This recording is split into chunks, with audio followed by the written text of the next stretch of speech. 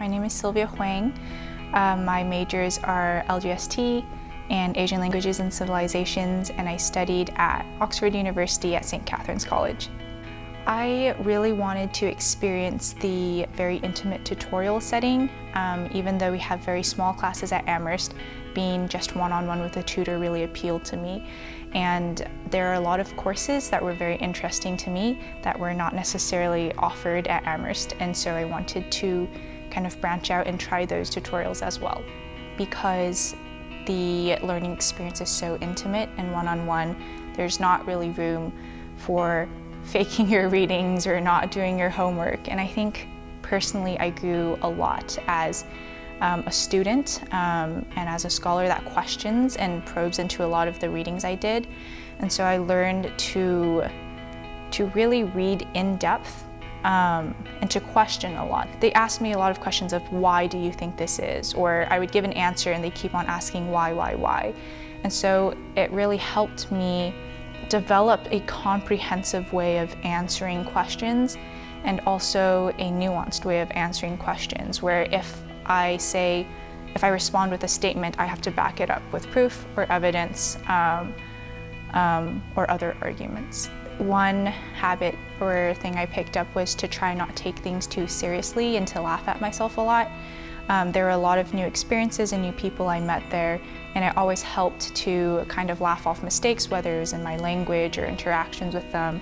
So for example, I joined the rowing team at Oxford, the St. Catherine's College rowing team, and it was my first time rowing or being on the water.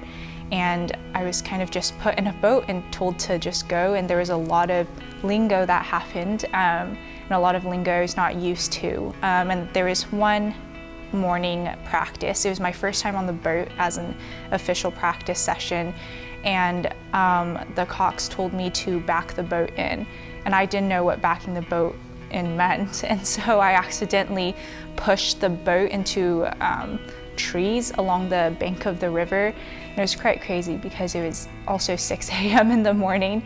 But I learned to not take that too seriously and remember it as a funny story rather than a situation where I felt uncomfortable or didn't know what to do. What I learned from that experience was how to be with myself and be alone much more, and to slowly and gradually find an identity there. After a while, after you find a close group of friends, you navigate your tutorials, you learn to love the city a bit more. I think then some sort of identity kind of settles in by itself. I joined a society called the Oxford University Asian Pacific Society, and we would put on a bunch of events and talks and activities to promote the Asian heritage and culture. There were also roots and seeds of activism, and it was a great platform there to reach out to all of Oxford's students and try to shed light on some activities or cultural events that were important to us there.